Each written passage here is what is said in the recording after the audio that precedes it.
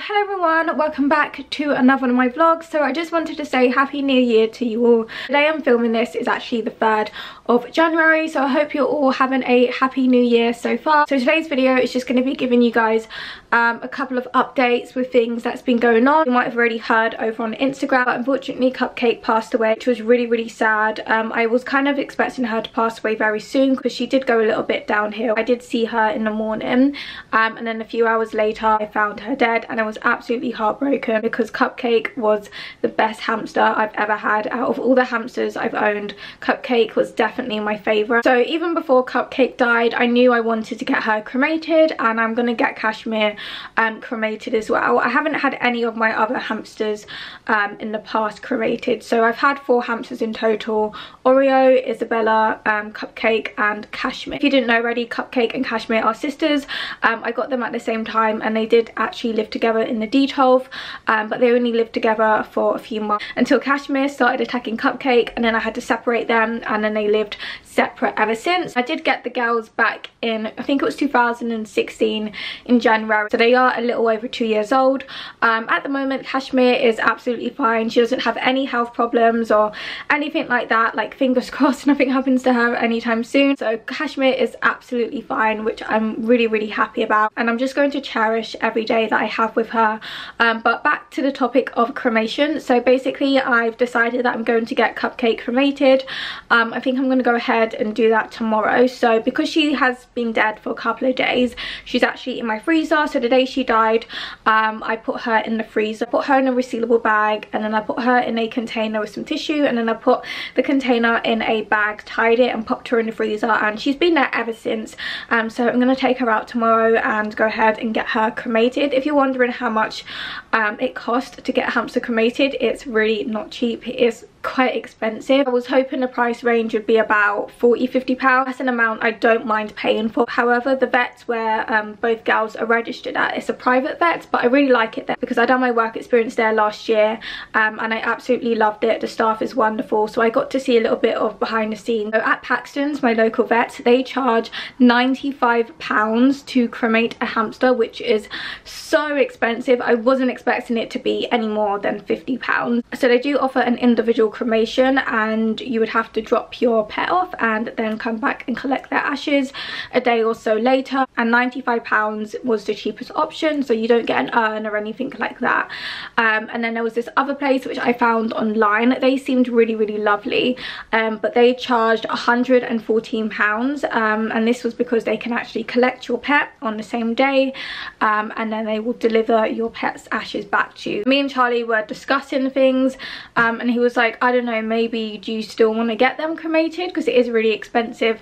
But I knew that I really wanted to get Cupcake cremated, like no matter what. I just knew I had to get her cremated, and if I didn't I would feel really bad. This is why I'm so happy that I have her in the freezer, because then it's given me time to actually think about and fully decide what I want to do with her now that she's passed away. So I said to Charlie, like, I still do want to get her cremated. He called up Pets at Home because there's a vet in Pets at Home. Luckily they charge a reasonable price.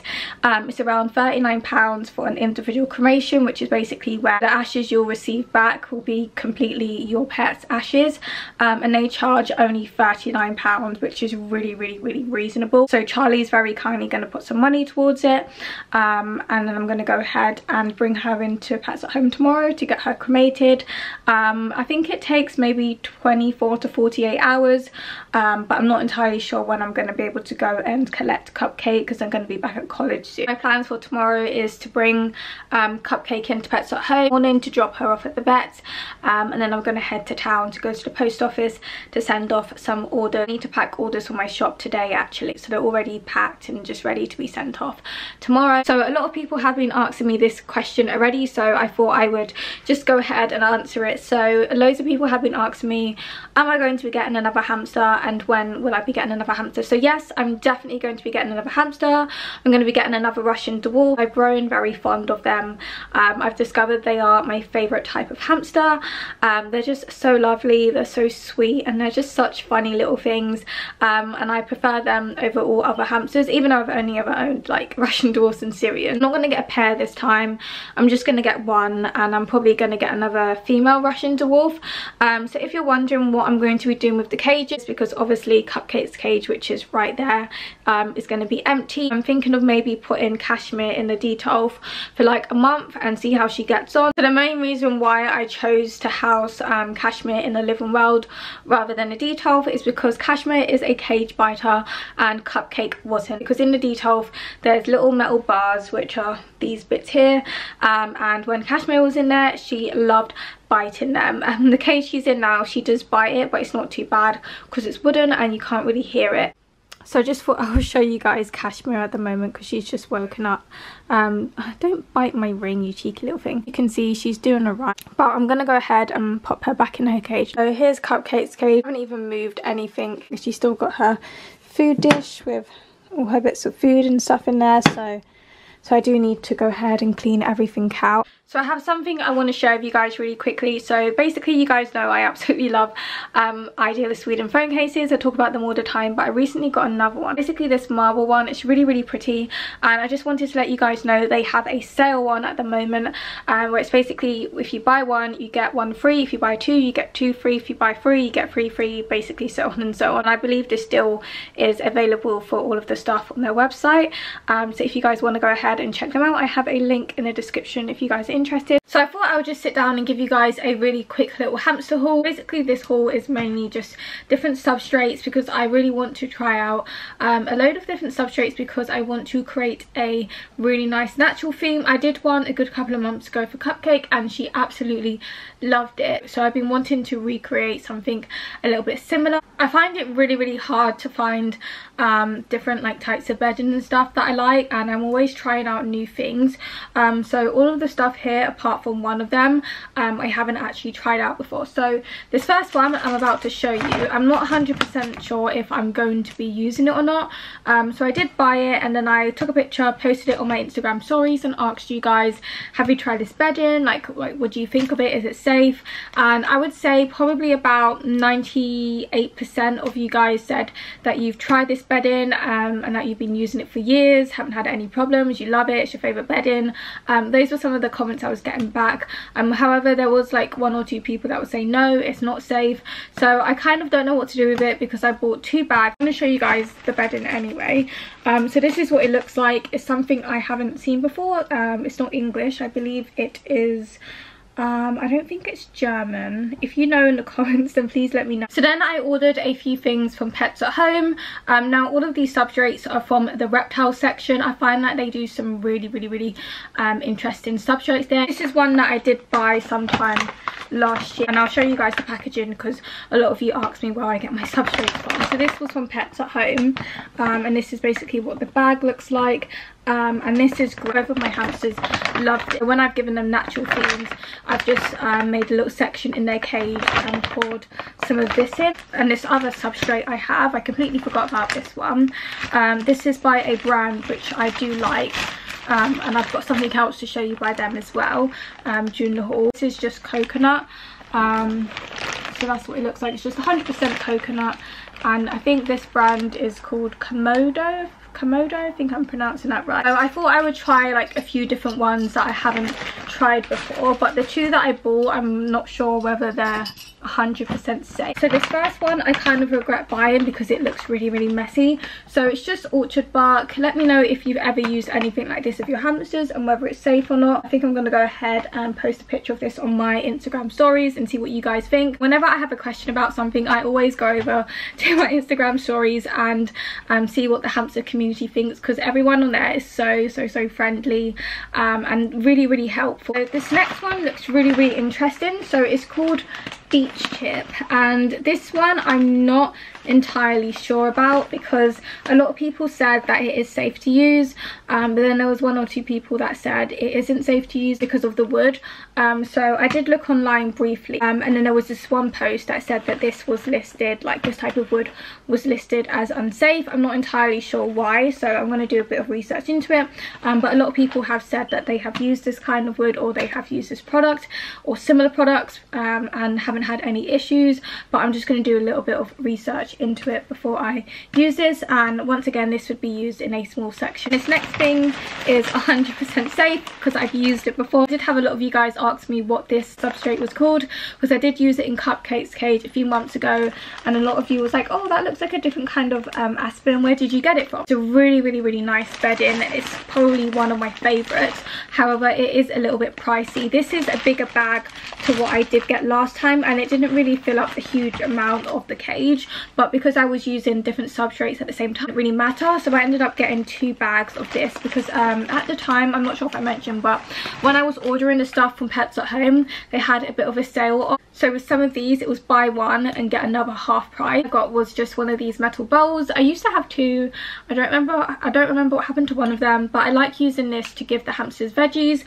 So they would have one bowl which is just for like the food, and then I would have a separate bowl to put their veggies and stuff. Next, I got 2 items from the reptile section. One of them is a replacement to an item that I already have. I'm not sure if I'm going to like give the one I already have away or whether I'm gonna just like keep it. I'm really happy now. So this is actually a small one.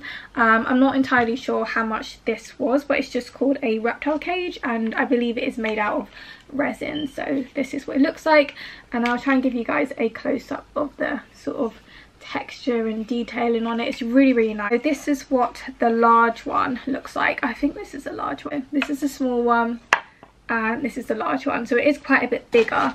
But look at the texture on this one. It is slightly different, but it's really nicely textured. I'm not sure how well you can see on camera, but I can't wait to use it. So this next thing I have to show you guys is a little bit random, but let me take it out of the box so that you can sort of see it a little bit better. But I'm really excited to use it. Basically, I run a online pet shop called TinyHamsterPaws, and it's basically a pet shop catered to small animals, but especially hamsters. So last week I did spend a little while updating some of the pages, going over information, and also going over the product descriptions of all of the stuff on my website, just reading over there, updating the information and all the ingredients in that. And one thing I have been needing to do is weigh my products so I can see how much they weigh, especially the treat, so that when customers are ordering, they know how much of a treat they're going to receive. So I bought some scales. I did actually order a pair of scales like back in 2018 or 2017 from Amazon, but they just never arrived, and I tried to contact them, they didn't get back to me, and I was just like, oh well. But I'm happy to finally have some scales now. And the thing I like about this one is that it comes with this little tray as well, so you can place it on there. So here's one of the treats I do have on my website. This is a really popular one. These are TinyHamsterPaws paw print cookies, and these are in the beetroot flavour. So over the past week I have been working on my shop, and I've been busy restocking a lot of products as well. So almost all the products on my website are now back in stock. I have fruit hideaways, animal hideaways. A few things I have on the way are the polka dot bowls. I'm waiting for them to arrive. I have more spoons arriving. I do have millet, and I do have freeze-dried chicken. I'm just waiting for the packaging for them to arrive. Kashmir's awake again, so I just thought I would really quickly show her to you guys. And Kashmir, what are you doing to my jumper? There's her little face. She's so cute. Should we get you a treat? Okay, let's get you a treat. I'm gonna give her a pea flake. You can actually find these on my website. If you have a pet like a hamster, then these will last you a very long time. I only give her one at a time, like maybe once a week or something, and she really loves pea flakes. She's pouched that. That was quick. But yeah, she really loves pea flakes, and Cupcake really like them as well. I've only started giving it to them over the past few weeks, and they are really good for hamsters in small quantities. I just wanted to really quickly say thank you so much to everyone who's left me a really nice message regarding Cupcake's passing. So here's the picture I posted of Cupcake. It was one of my favourite pictures I ever took of her, so that was the original one, and then I made it a black and white one because that's what a lot of people tend to do when their pets passed away. They post a black and white picture, and then I just wrote a really sweet message about Cupcake, and so far it's got 211 comments, and because the picture was so popular, it actually made it onto my best of 9 for 2018. I'm gonna give Kashmir another pea flake because she's being quite good. There you go. Are you gonna eat that one, or are you gonna pouch it? She's so cute. Cashmere, you're just adorable. Are you going to shove it all in your mouth, or are you actually going to eat this one?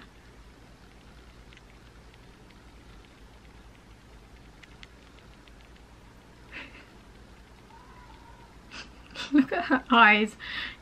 Excuse me, you're making a mess and you're dropping bits.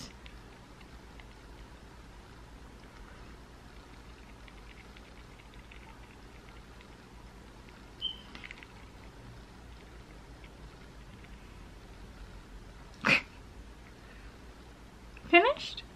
Oh, she's cleaning her face now. She's so cute. Alright, so I'm going to go ahead and pop her back in her cage now.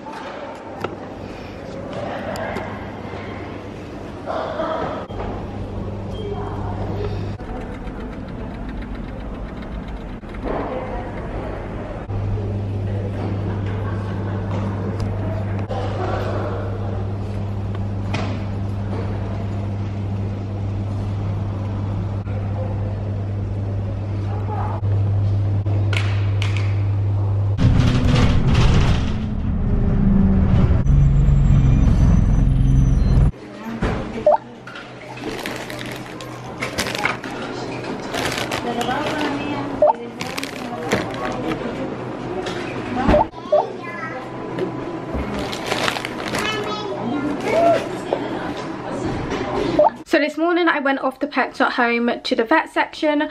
I brought Cupcake in so that she could get cremated. So it cost, I think it was £39 in total. So she's gone in for a individual cremation and I'll get her back in a scatter box. I'm not going to scatter her ashes, I am going to be keeping them, but I just want to find something nice to actually put her ashes in for. So in around 2 weeks time I'm going to go ahead and go back to Pets at Home to pick her up. So now that I'm back home, I thought I would organise my room a little bit. I've also got my Christmas stuff to put away because I filmed my what I got for Christmas video really late, and I was waiting until I had that video up before I would go ahead and put all of my gifts away. It was a bit of a struggle trying to get this lid off with my nails. Oh, this is pretty. I love it when Soap and Gory put their tissue paper in it. It's so nice. So these are all of the lovely products and they smell so good. So a few of them I have tried before, but there is some that I haven't tried before. So first off, we have this dry shampoo. Then next we have this body spray, and I have wanted this body spray for a very long time, but I've just never gotten around to buying it. This is in the original pink scent, which is my favourite scent. Then we've got this hand food. This is one of my favourite hand cream. However, I've never had it in this bottle. I've always had the squeezy one. So I got a thick and fast mascara. I include this every year. I don't mind this mascara, but I've still got one from last year that I haven't opened yet. Same with this lip gloss as well. I don't know anyone who likes the Sexy Mother Pucker lip gloss. It's like a plumping lip gloss.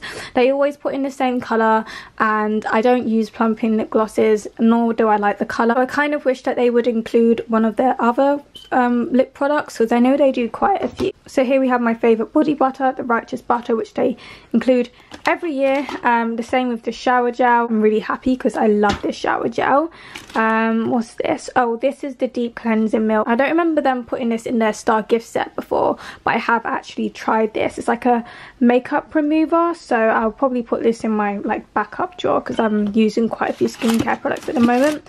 So next we have this face mask. This was in the star gift set last year, and I still haven't actually gotten around to using mine yet. It's in my skincare drawer.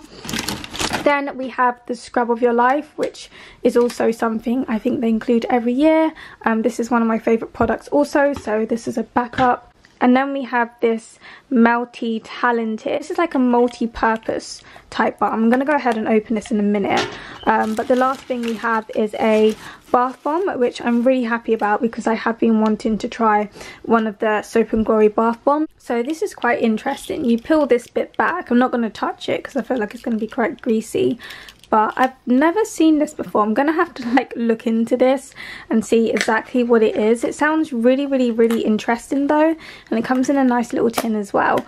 So here's all the stuff that I've got out the tin. There is quite a lot of items, and if you're wondering how much this cost, it was £30. They do a star gift set every year. It goes down from £60 to £30, so you do get quite a lot for your money, considering this shower gel alone is like £6.50 and this cream is £10. I've just been spraying in some of this dry shampoo stuff. It literally smells like soap and glory. It is so nice. So I've just organised the stuff into the drawer, so I'm going to show you what I've done. It does look a little bit like cluttered at the moment. I'm pretty much stocked up. I do have enough space for another one of these breakfast scrubs. I need to get another one of these soon because this is like the only scrub I like. I love using this one on my legs, and then the scrub of your life, I like using this one like on my arms because this one's a lot thicker. I've also got this Ted Baker lip set. I got this from Charlie for Christmas. If I can actually open it up. So this is what it looks like. It's 3 different colours, and the packaging is absolutely beautiful, and I don't really want to get rid of this box, and I also want to take some pictures of it for my Instagram as well. This fits my Instagram theme perfectly because my theme is like all like pink and white and stuff. So what I'm going to do with this hand food is I'm going to put it in my drawer in my bedside table because I do use hand cream quite a lot. So the one I've got in there at the moment is just this Vaseline one, but it's almost finished because I've been using it like crazy. But this is my favourite hand cream. So because I reach for hand cream quite a lot, I'm just going to go ahead and pop this in here. So I've got these Body Shop products which I need to add to the drawer. So I've got this bubble bath, and I've also got this shower gel. So I'm going to put that down here along with my 3 other shower gels that I have. I got this in the calendar. It's a body yogurt, and I've been wanting to try one of their body yogurts for ages. I tried it the other day and I was not disappointed. It's so good. I want to get one in a different scent though, because I'm not a huge fan of this one. I think I'll probably get it in a strawberry or something because that's my favourite, but this is so good if you haven't tried it already. I'm just about to start sorting through my Lush products now. So first off, I got this gift set from my sister's boyfriend, and here's all the products that you get inside, and this was the Snow Fairy one. The packaging is so cute. And I got 2 Lush products from my friend Sean. Back here I got this box filled with about, I think maybe 5 or 6 Lush products from Charlie. What I'm going to do is I'm going to put them all in these resealable bags, so then that way they stay fresh. Here's all the ones that I've done so far. So I've just opened up this gift set, and look how pretty it is. It's so cute. So I've got another magic wand. I have 3 of them in total, which I'm so happy about because I absolutely love the products.